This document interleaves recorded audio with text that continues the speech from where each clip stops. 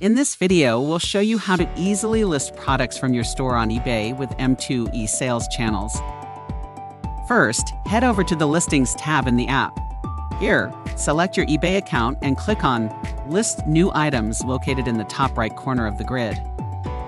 Start by selecting the eBay marketplace where you want to create your listing. Now it's time to define your product settings. At this step, you can add extra configurations to your products through policies and ensure they're listed on eBay according to your preferences. With Selling Policy, you can configure price and quantity settings for your eBay listings.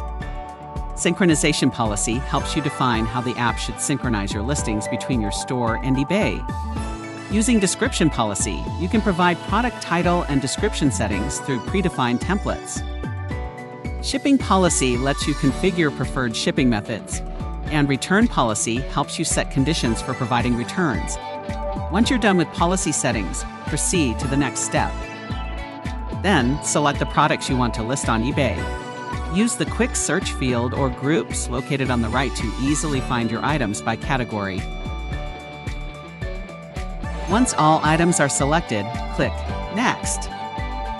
At the final step, you'll need to set a first item category. If the app suggests a fitting category, you can confirm it right away or change the category if necessary. You can choose a previously used category or switch to the Browse and Search tabs to find it manually. You'll also need to set specifics for the selected category. This includes required and recommended specifics, as well as custom ones if you wish.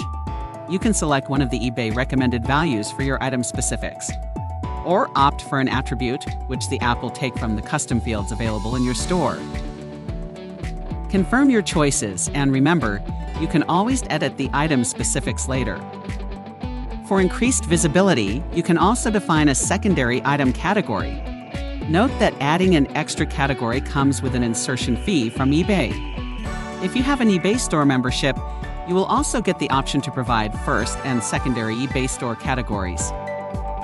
Once ready, click the List Now button to send your items to eBay.